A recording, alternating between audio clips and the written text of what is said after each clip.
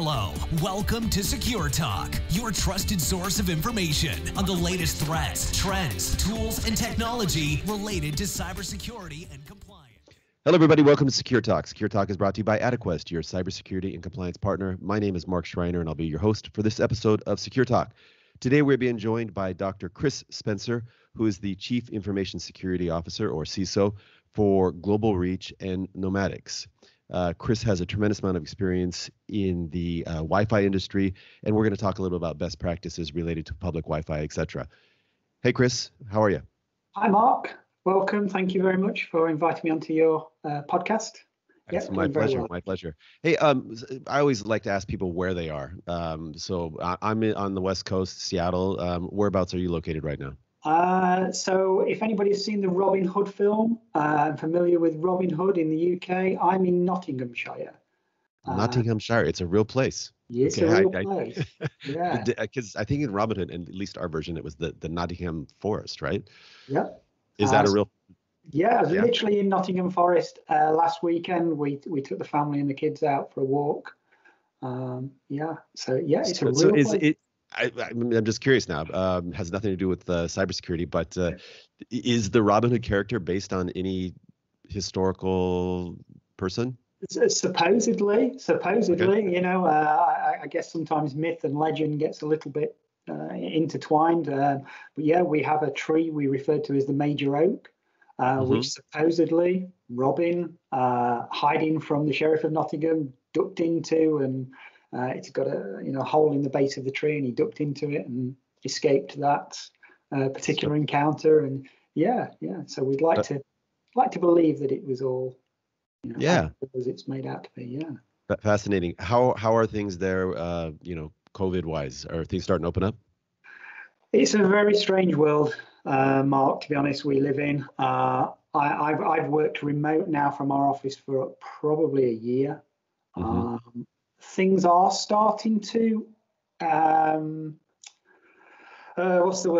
be more allowed. You know, we can have more people to gather in and things like that, but we've still got face masks. We've still got, if we go to a restaurant, we use an app to scan into to let them know that we're there and things like that. So I think we have another big announcement in a week or two of what our next ease of those restrictions may or may not be. We've got a particular strong variant sort of flowing through our country at the moment, so we're just watching our figures.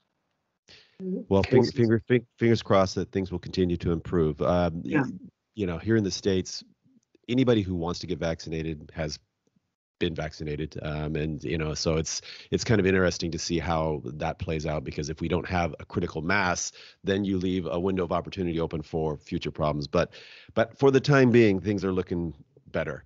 Yeah. But because of COVID, we've seen a massive movement from work from home, and the use of home Wi-Fi and public Wi-Fi, hotspots. You have as I mentioned earlier, a tremendous amount of experience, over 2 decades of experience in that kind of sector, and you've done a lot of work related to best practices, related to single sign-on, Passpoint, and then you're also starting to work on next generation hotspot technology. Maybe you could in the context of what's going on in the world and people being heavily dependent on home Wi-Fi and public hotspots, public Wi-Fi, etc.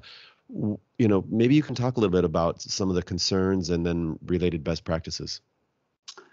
Yeah, absolutely. And I think, you can put things into different classes as well. So you mentioned their public Wi-Fi versus your home Wi-Fi and things like that. So you can put different parameters around that.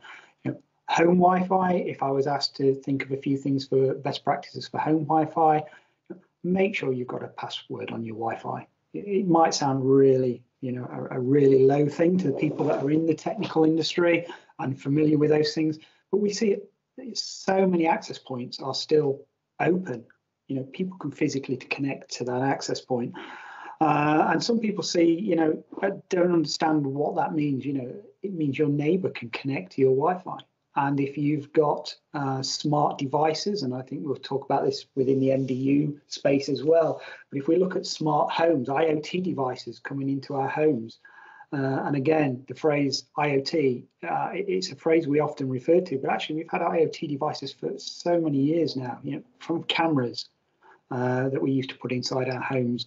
And it's actually one of the interesting things probably for another time, but that got me into the security space and starting to think that way. Wi-Fi has always been my passion. It's absolutely always been my passion, and improving that and getting that. But security came by because I was using devices on my Wi-Fi.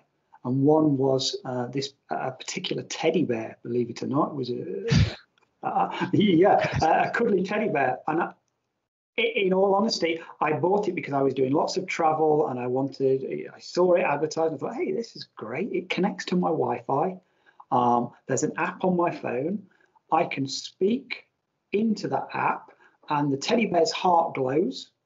My daughter can press that and listen to a 30-second audio voice from me, and she can do the same. And I thought, how cute is that? Then the alarm bells started ringing in there when I actually came to use it. You logged into a website, you entered your home location as part of all of the warranty and the sign up, but you registered your Wi-Fi network to a location. So I could see from the app whether the teddy bear was at home or at my mother-in-law's. So I knew if my daughter was at home or my mother-in-law's. And what seems as a very, very innocent conversation started to think in my head. I could go, hey, Melody, I can see you're at Grandma's. Daddy's traveling. I'll be home Sunday. Looking forward to seeing you. Right. And then you start to question, what have I just said in that 15-second soundbite there? I've given my daughter's name away. I'm not at home because I don't get home till next week. She's at my grandma's, at my mother-in-law's, sorry. So my home is potentially empty. Right. Where is that audio clip stored? How is it managed? How is it maintained? How is it deleted? Privacy and things like that. What if a breach? Can they listen to the audio when the button's not pressed on the teddy bear? All of those things started going through my head, and that's where I started to go into the security side of things and it all started from this teddy bear, if you like, but started to get me interested in that other side of what ifs. So going back to your question around home Wi-Fi, make sure you've got a password on there. WPA2 at least. A lot of the new access points that are coming out support WPA3. We have had issues with WPA2, so WPA3 is there. You should be using that. Make sure, and some of these apply to public Wi-Fi as well, but I specifically speak about public in a second. But your home Wi-Fi, I would say, make sure you've got a reasonably strong password on there for the devices. Make sure your firmware is up to date on your router or your modem. How do you do that? Yeah, good question. Again, this comes down to the awareness of knowing your own appliances. If your router is provided by your ISP, then typically your ISP may manage that, but they also may not. It's worth knowing where the responsibility lies for that. So it's sort of put that in the awareness category. But look up the make and model of your router, your modem. Go to that manufacturer's website, look at the firmware. They should have support guides, they should have help guides to do that. But often the firmware upgrades not just give you fancy new features, but they will often be security fixes in there, security patches in there. Most routers, if they've got a web interface, they've got a web server on there. A few years ago, a major brand had that particular issue. They found a way to do a content injection into that web browser, and were able to rewrite the DNS servers settings on millions of routers. Now they've got access to the router, they can intercept your traffic and redirect that traffic to where they want. And they weren't doing anything like redirecting your bank to a different bank account or anything like that. they were literally using the ad revenue of, you would go to a website and it would redirect you to something first, and you'd end up seeing an advert. Those particular people would get the revenue from the adverts and so on like that. You looked at some of the breaches, and breaches is a strange word, but some of the viruses and malware and content and data injections that are happening now. A lot of it is based around trying to do cryptocurrency. You know, if your little router can have a piece of JavaScript on there that's mining a little bit in the background, do you notice? Do you know? You know, are you checking those kinds of things? So home Wi-Fi, make sure you've got a password. Keep your firmware up to date on there. Some of the routers allow you to log in and actually see devices that are connected. Might be worth every so often just checking. Is there anything in there you don't recognize? You know, and a lot of them that have that function will have an option to block it. So if you don't recognize it, block it, see what stops working in your home, rectify it, and move on. Now, there are probably a few tips for home users. There's probably many more, you know, like keeping your actual devices themselves up to date. But if we go into, which we'll probably speak about when we go to MDUs and things like that, but if we look at public Wi-Fi, you often see, you know, press people like to pick up on the fact that an open network is an open network. You know, and don't use it for this and don't use it for that. Be sensible. Take precautions. If you are going into a coffee shop and you know that coffee shop's brand, you know, look for their brand of Wi-Fi. Don't use something that says, "Hey, click me," or free Wi-Fi. You know, you sort of have to use a little bit of your common sense of, you know, if it's there's sort of an old saying, isn't there? If it sounds too good to be, you know, true, it probably is. And right. Yeah.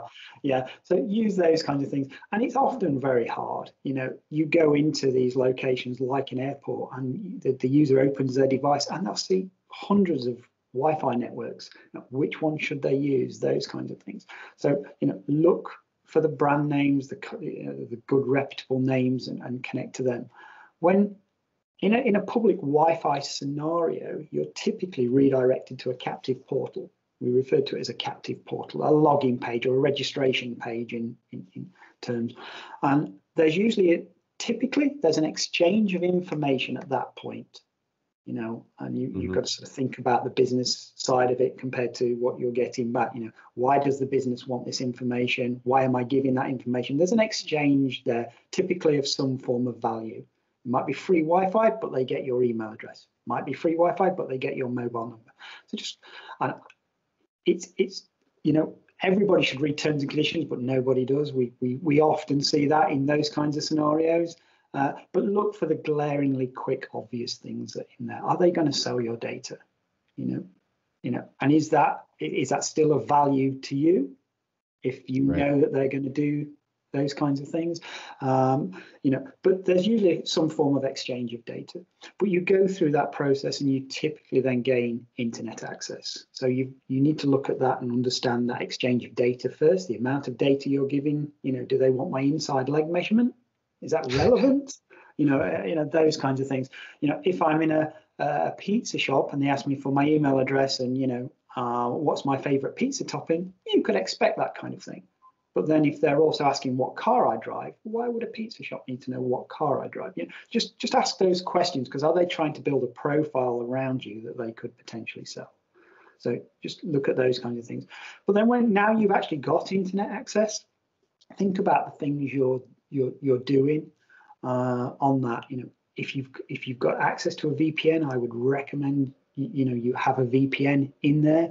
A VPN is a virtual private network. They're offered, again, you can purchase these online, and a subscription service that will give you that kind of benefit, where it will encapsulate your traffic between your device, the access point, the person that controls the access point, you know, out to the internet, and will give you some form of protection around how many people can eavesdrop on your kind of thing. But bear in mind that in an open network, your access, your laptop or your smartphone or your device talks to that access point in the clear, in essence.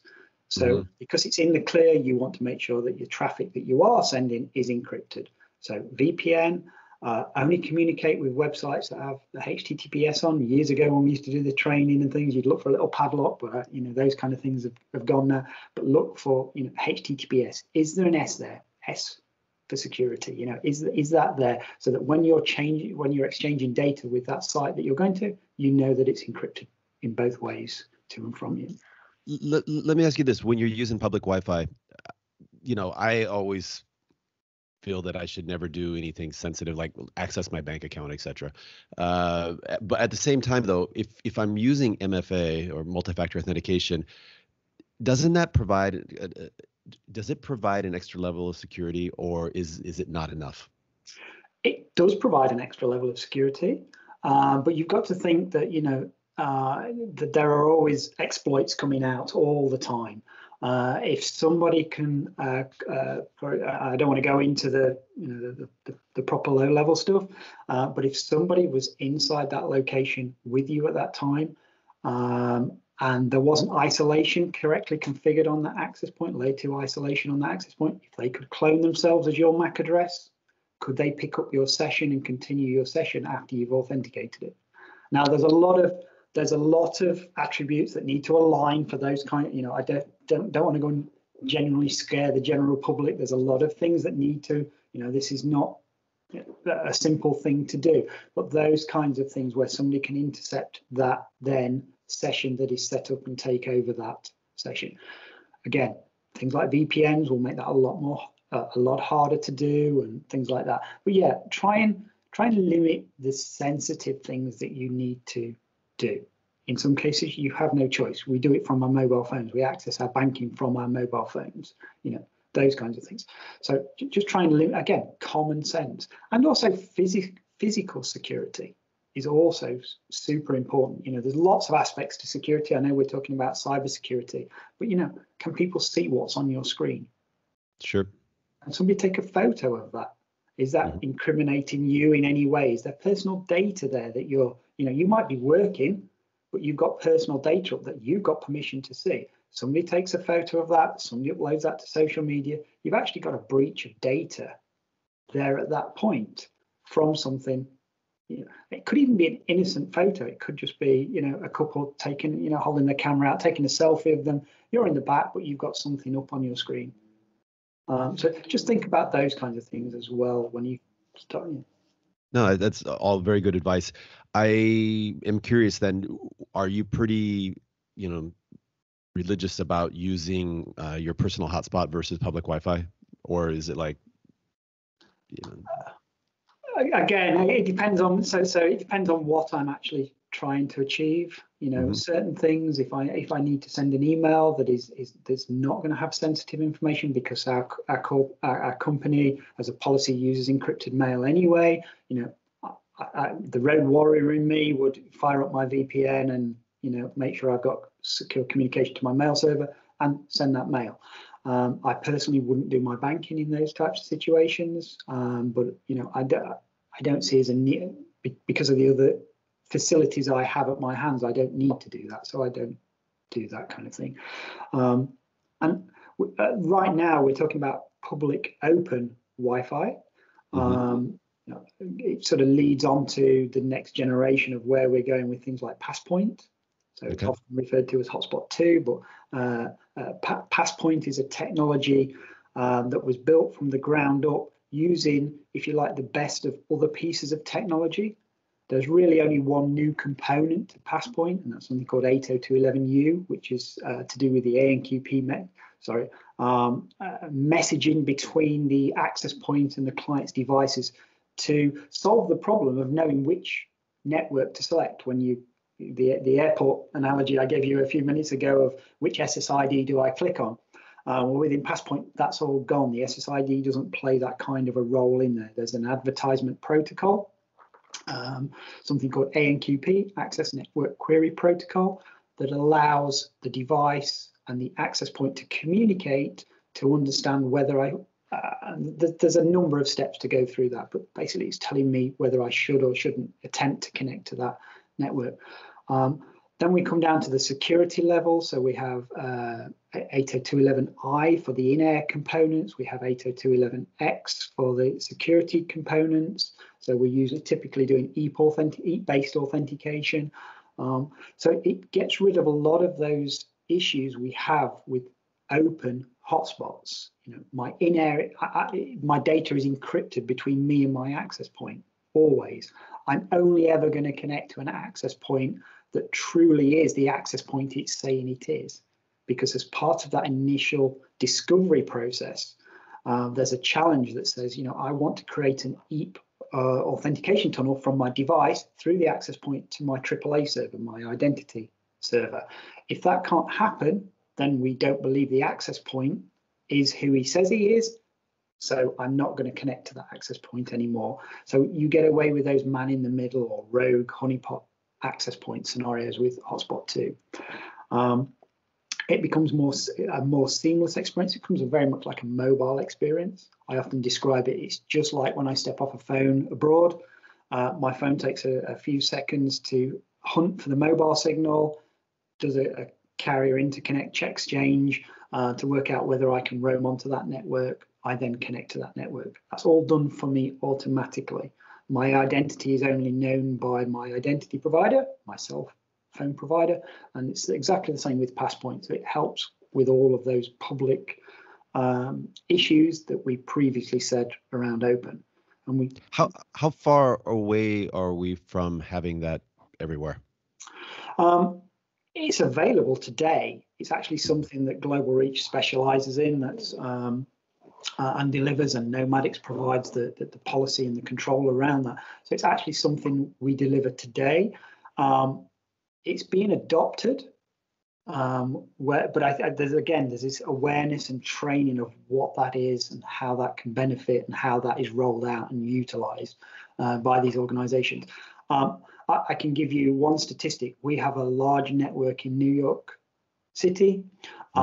We do around 5.5 million sessions a day just in New York City. So the technology is there. It's very robust. It's very mature. It's being rolled out all over the place. It's not as ubiquitous as you was referring to as public Wi-Fi, open Wi-Fi, but we are going the right path. We are following that path. Handsets, operating systems, all the major operating systems now support that technology. So it's being rolled out. There's even advances to that technology with initiatives like open roaming that allows networks to join together seamlessly. So it becomes this single experience for the guest or the user as the traveler, as they're traveling around, really. And ticks off all of those security issues that we potentially see with an open network. That's great. What when you refer to next generation hotspot, is that what you're talking there? Is that yes, within the industry, there's been a few phrases that have been kicking around: next generation hotspot, hotspot 2.0. But just as we've done with Wi-Fi names, so you may have seen, when we very first started Wi-Fi, it was Wi-Fi B, and then it was B/G, and then N, and then and so on, and AC and AX, and all of that. It was getting very, very confusing for consumers. It literally was very, very. Is AX better than AC? But is N not higher than A alphabetically? So it was just getting really, really confusing for everybody. So we've gone now with numbers. So we have Wi-Fi 5, Wi-Fi 6, specification, Wi-Fi 6E, which is extended frequencies and things like that. But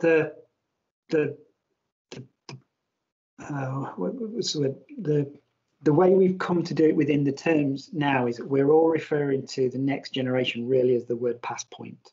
Passpoint is, if you like, the brand that we're going to take forward. We've gone past all of the specification created and all of the, how does it work and all of the test cases, all the proof of concepts. And it's now a very mature technology. And that technology now is being deployed in lots and lots of areas, venues, organizations. Okay. And then if we go back to the teddy bear scenario, and we have all of these IoT devices, and we have the Siri, Alexa, and Cortana type tools out there. What are your thoughts on specifically those three? I mean, would you absolutely not? Sometimes, always. What are your thoughts? Yeah. So again, coming back to that teddy bear, you sort of set up that question really well. Actually, the Alexas, the Siris, the Cortanas, they are run and operated, developed by reputable brands. We all know the names behind the organizations behind those kinds of things. But it's sort of, the teddy bear was just a soft teddy bear company. I won't name names, but they weren't known for technology. Right.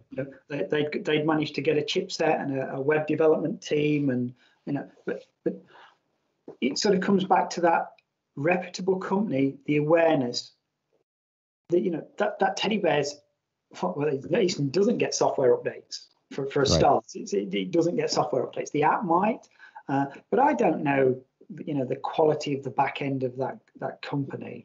Do they have a security team? Are they monitoring it? Are they doing their own internal training? Are they all of the kind of security things that we need to look at? I don't know with confidence that they are doing that. But the ones you mentioned, the Alexas and the Google Voice and Cortana and things like that, they are run by reputable companies who are so much in the public eye that they have to keep on top of that kind of thing. I use that technology. I will often speak to, ask her to play me a song or something like that. And, I'm quite comfortable using that technology because of the brand that sits behind it. However, what I will say is, and this is sort of my inner geek, forgive me for using that phrase. I hope it doesn't offend anybody, but I consider myself a geek. I don't mind that. I do separate my home Wi-Fi out because I have that skill set. Now, I completely appreciate that not everybody has that skill set, but I do sit a lot of my IoT devices on a different network segment to what my other devices are. Just for that, just in case moment that something does happen to something. You mentioned voice there, but there's so many IoT devices that are coming into people's homes. It could be Nest is another big brand. They have cameras, they have smoke detectors, they have temperature controls, and we're bringing them inside our homes and attaching them to our networks all the time. Again, reputable brands, but there are cheaper alternatives, and often people will buy a cheaper alternative thinking it's going to do the same thing. But I would just err on the side of caution. Do some background checks. Are they known for that? Do they have a support base? Do they issue firmware updates? And the same comes to the MDUs. And a dwelling inside an MDU is really just small. It's your home. You are bringing those devices in. Smart fridges, energy controls, lights. Maybe we can back up a little bit and explain how those can be some type of vector for attack. I mean, how can they be abused? Do you mean the voice? The voice. I'm just talking about all these IoT devices that you're talking about, because to me the voice is, it's a little more obvious. Like you gave the really good example of, you were sending a message to your daughter and they get all that type of information that you're not there. You got her name, they know when you're going to be back, etc. And I can imagine my boys, they use Alexa all the time for everything. What's, put that song on, what's the temperature, what's the score, whatever, right? So and so I basically, whenever I ask them a question, they ask their phone and they get an answer, right? So I can just answer my phone. Why don't you? And I'm like, well, because I got you to do it. So anyway, but I think it's a little less obvious with, how is my refrigerator going to harm me? Yeah. Well, the one I often talk about is like, things like the thermostat, for example. And this is in the home or the MDU environment. When we talk about a smart home, thermostat is one of the things that's typically on that list, being able to control the temperature of the room or the property.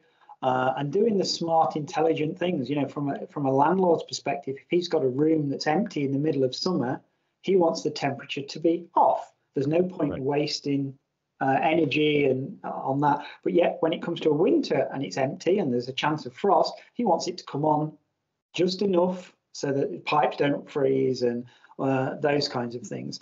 But if you could access the thermostats of, let's say, a hotel or MDUs. We're talking about MDUs in one of the use cases. If you could talk and those thermostats could be breached, could I turn the heating on full until such time as a ransom is paid? Or it could just be an annoyance, or it could be that they turn out that those thermostats, turning something off when it's winter, whilst it could be that kind of play where it's felt as that might just be an inconvenience. Actually, that inconvenience could still be life-threatening. What if it's a person that could get hypothermia, could get pneumonia because they can't turn their heating on or something like that? Now, you'd like to think, and I would like to think, again, I'm not here to scare anybody, I'd like to think there is override functionality on there, but it depends on the level of complexity of that thermostat, And if I get into one, as those thermostats then within that building sat on the same VLAN or the same network, could I get into all of them? Could the same thing be, we look back at historical with things like the WannaCry virus and things like that, where it would just spread proliferantly across all the devices that it could connect to and infect, and they become then. And the other thing is, it might not be that device that causes the concern. It could be that once that's the bridge, that's the gateway into that particular home or that network. So my laptop that or you've got two laptops in that location, a family complex. You share a folder across your NAS server, or if you've got a NAS or a storage device, or you're just sharing a folder on your device with inside what you think is a safe network. It's your own network. So I don't put a username and password on that particular share that I share with my wife or something like that, because I believe I'm in a secure network. But could that thermostat, could that smart telly, could that refrigerator, if it's breached, give access into that network as a jump box, as a jump host? Well, actually, in the U.S., I think there was a very famous case with Target, the variety store, department store, that their HVAC system was compromised. I think there was a chip on there, and that served as a vector to get access to their point of sale or their POS system. And I can't remember how many, millions of individuals' data was compromised, and so who would think? And I think it was the case that the HVAC controller just hadn't installed the most recent patch. It could have been the firmware update like you were talking about before. And again, on any CISO's list of 1,000 things to do, who's thinking about did we update the firmware for the HVAC system, right? So, but you got to think about it, right? You have to think about these things. Basically, if it's got a plug on it, you ought to be a power plug. Then you ought to be asking questions. Can it do anything? And as you said, what possibly could my fridge do? Well, actually, your fridge could be the one way into an organization. As you said, the HVAC chip. It wasn't that they were using the HVAC to do any damage within the HVAC system. They were using it as a jump box into the rest of the network. I'm thinking that I'm never going to look at teddy bears or refrigerators again, in the same way ever again. Now when I see them, I'm thinking, what are you up to, Mr. Teddy Bear there? I don't want to scare people. I just want to raise awareness that we all need to be aware of that wherever we sit within that ecosystem, whether we're a homeowner, we're a landlord, we're a big CEO of an organization or something like that. We do need to look at those kinds of things, and understand that there's so many companies out there who don't either think that security is a concern to them, or you get small companies that go, well, I'm not a big target. Sorry, it might not be you as an individual that they're coming. Your device may be. I think I'm trying to think who gave the stats. I think it was Semantic, who put a cyber security report out there that a device, that has an IP address or is addressable on the internet will be scanned over 5,000 times a month for vulnerabilities. And it could be just something that, if you're in charge of networks, you can see that port scans and things like that are happening all the time. And it's what information that gives those particular bad actors. It might be, PHP is a common web programming language out there.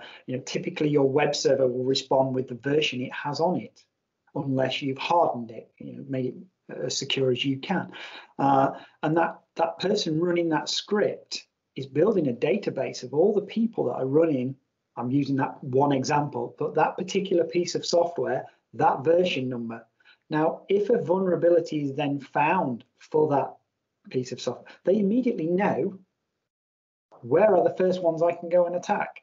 And they don't necessarily pick, based on this is the, they might not even know that that's the CEO of it's at some point it's just a numbers game, right? I mean, they're going to send out, if you look at like the social engineering or phishing campaigns, they're just sending it out to, and how many people are going to click. Sometimes they're more well informed. They know you're a customer of a particular bank or a particular website, and they're going to send out, hey, you know what, your account's been compromised. We need you to re-verify. Oh, really? Oh, okay. Or hey, you have a unpaid balance, or we're gonna have to free you, whatever it is. And they know if they send it to enough people, they're going to somebody's going to respond. Yeah, and exactly right with the phishing and things like that. You look at like Netflix or Amazon Prime or something like that. You see those kinds of included in those phishing kind of things, because most people will have a Netflix account or an Amazon Prime account, or just because again, yes, exactly right. It's the numbers game. It's that numbers game that they want. Well, let me ask you this. When it comes to smart building and smart apartment security, tell us a little bit about what GlobalReach does, or any solutions that you provide. So on the GlobalReach side, we're more around the user authentication.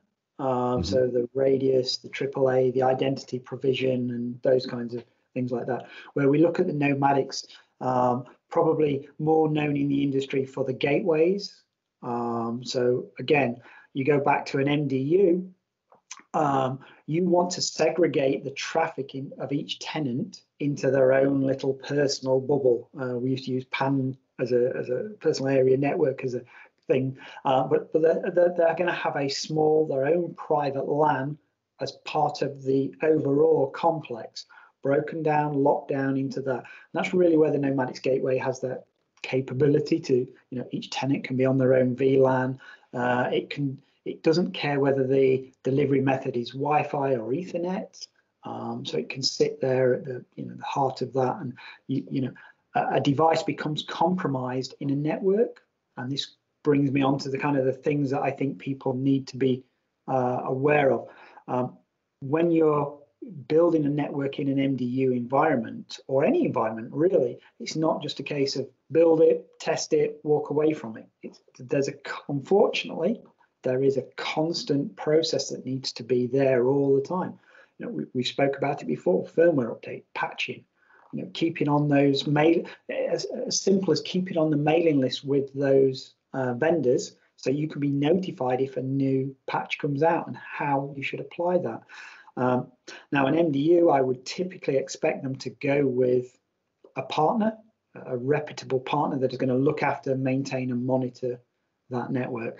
And when it comes to the Nomadix gateway, that becomes that sort of heart box. It's got that ability in there that if a network or a tenant has a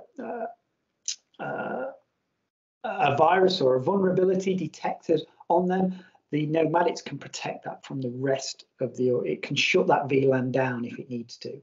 Something needs to trigger that, but it can shut that VLAN down. It can segment that traffic. It can push that user off that network or that device. It can block it from the network so it can't do further damage.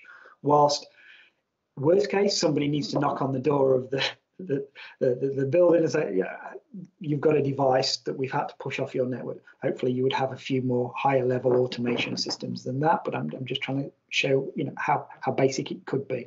But when it comes to that, that's one of the things that the Nomadix gateway is very good at. Bandwidth policy, again, going back to an MDU, you might be bringing a gig pipe into a building or even more into a building. The amount of data that you can get into that building is coming in somewhere. It's segmented between the tenants.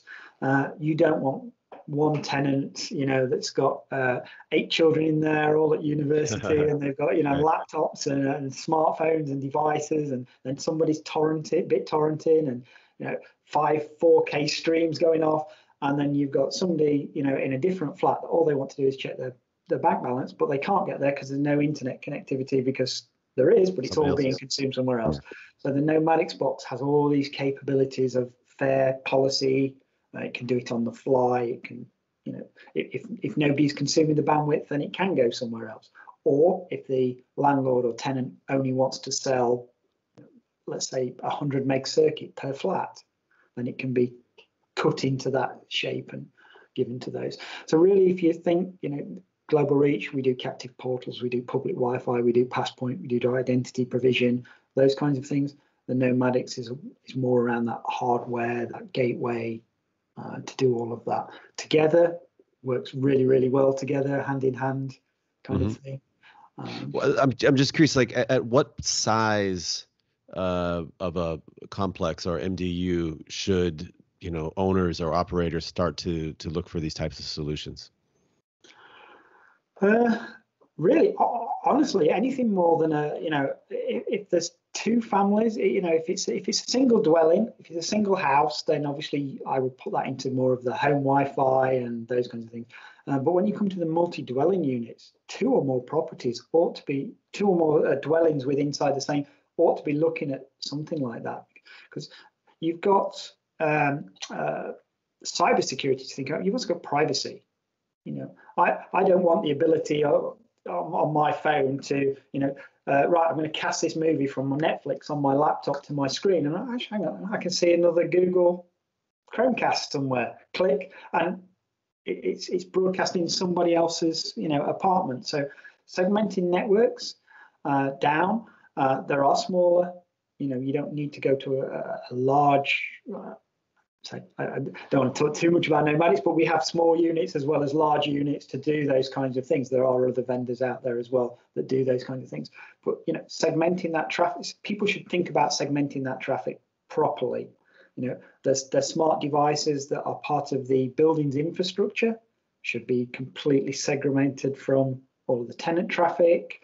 And there's numerous ways to do that. Probably don't want to go into that on this call, but a reputable network provider would understand the requirements and look at that thermostats. They might even break them down per floor in those buildings, separate VLANs per floor. So you're looking at containment as well. So should an incident happen, you're looking at, you want to contain it without affecting hundreds of rooms, hundreds of guests, hundreds of those kinds of things. So. Sure. So security, whether there's 1 person, 2 people, 3, 4, security should be there all the time. Excellent. I think that's some excellent advice. I changed tracks just a bit here, and I'm cognizant of the fact that we're kind of running up on our time here. But is Airbnb and business platforms like that, is that fairly popular in the UK? And yeah. I hear they're pre-COVID, and now it's starting to be go back online again. But when you roll into somebody's house or apartment and you're using their Wi-Fi, is there something that you should be thinking about? I guess it's probably similar to the public Wi-Fi, but it might be slightly different because it's not a public Wi-Fi. It's it's a valid point, and again, it's another one of those use cases that ought to be looked at, because yes, you're right. Typically, you get given a little handbook as you enter the property, and it's hey, this is the Wi-Fi password, and The kids, that's the first thing they do go for when they get in. It's either the fridge, that evil fridge, or the or the what's the Wi-Fi password? I need the Wi-Fi. And it's just understanding those kinds of things again is who has control of that. And I know it's something you typically wouldn't ask the Airbnb and go, hey, is it your Wi-Fi service, is it your ISP's Wi-Fi service or whatever? Again, just common sense. Yes, it's encrypted. That's one of the things done, but you don't know who manages that router. Does that router store logs? Does that those kinds of things? Does the person and then you think about it last week still have the same Wi-Fi password and could actually be stood outside the front door? Exactly. Or could have one of the previous guests gone in there and set something up so that they're able to capture information. You could have these guys. Now we're going to freak people out about Airbnb, but you can have people that just travel around and go to different Airbnb places and, get sitting there for a day, setting it up so that they can do whatever with their router or other things. Yeah. Wow. Okay. But I'm sure it's not all that bad. Just be careful. Be aware. That's what you're saying, right? Just be aware. Common sense. If there's cable, you could go if there's cables coming out of the back of the router. Where do they go? If one goes to the telly and one disappears through the floor, where's it going? What's it there for? Just be sensible around there. Use a similar kind of precautions you would in public Wi-Fi. Why wouldn't you? If you've got a VPN client on your device, why wouldn't you use that? If it's certainly if you're again working remotely or something like that, we're all sort of in that phase anyway, so we're all more aware to remote working and things like that. But just be aware of those kinds of things that you can do. Keep your come down to your personal laptop, make sure it's running the latest software. Is it patched?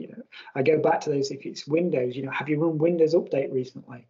Right. I've seen so many devices that have come across my desk in the years of doing this, and it's like, oh, this little thing keeps popping up at the top, telling me I've got this update. Well, I just keep swiping it off. But I can't make it do this. And you're thinking, people don't create those security patches just because we've got nothing else to do. Or the industry, they are trying to help us, but we also need to help ourselves to a certain degree, kind of thing. Absolutely. And do those, keep them up to date. Make sure you're running your personal firewall. There's nothing wrong with having a personal firewall and having it enabled. Why wouldn't you? Again, I've seen devices come across my desk years and years ago when I was working on, as a junior, and firewalls would be disabled. Oh, I thought it might slow my machine down, so I disabled it.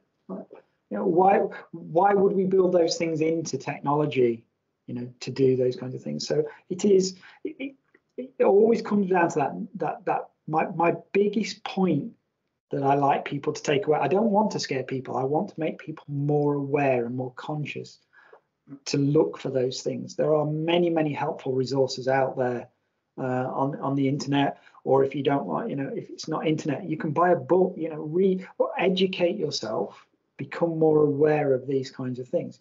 As you said earlier, you've got people. What can my fridge possibly do? They might turn it off and my food waste. Okay, I'll go down to Waitrose or wherever and buy some more food and put it into the fridge. So what? But what it could do is it could access other things. You've brought that inside your network, inside your property, inside your apartment. If it had an issue, then again, I don't want to scare people. I just want people to be aware that, if there's a button that says, there's an update, verify that the update is real and genuine, obviously, because we've all seen those adverts over the years, you've got one new mail waiting for you, Right. I've had people that would click them and, it's an advert and, they're into that kind of thing. Marketing and malware and phishing and all that. It's a very skilled ecosystem that is out there. It's adapting all the time. The threat landscape is changing literally by the minute. There's new things coming out all the time, and people are playing on things like urgency. If you just read up about phishing, for example, and how they play on urgency, speed. Absolutely. Hey, I need this right now. Signed to the boss. And using an email address that looks very similar to the boss's or whatever. And yeah. It just They're pretty good at it. But what I'm hearing you say is, one, security is everybody's responsibility. It's not just the CISO in the back office and his team. It's everybody's responsibility. And the first, rule of security is that we all need to just be aware, and yeah. Yeah, literally that.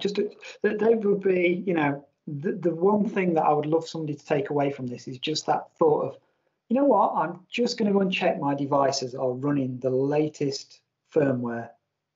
That would be a great takeaway from our conversation that we've just had now, because if we can do that, we can get people up that ladder. There's some really we've had IoT devices for 5 years. Again, jokingly about the teddy bear as we're finishing off, and never once received an update. Right. No. Yeah, that's got to make questions start to ring in everybody's mind. Is my smart fridge receiving updates? And again, I don't want to scare the audience. That's not what I want to do. I just want to make people more aware, more cognitive of security in general. I think that's a great message to kind of wrap this up with. And Chris, I've really enjoyed this. This is super valuable information for our listeners. Thank you so much for your time today. No problem, Mark. Thank you so much. Hello, welcome to Secure Talk, your trusted source of information on the latest threats, trends, tools, and technology related to cybersecurity and compliance.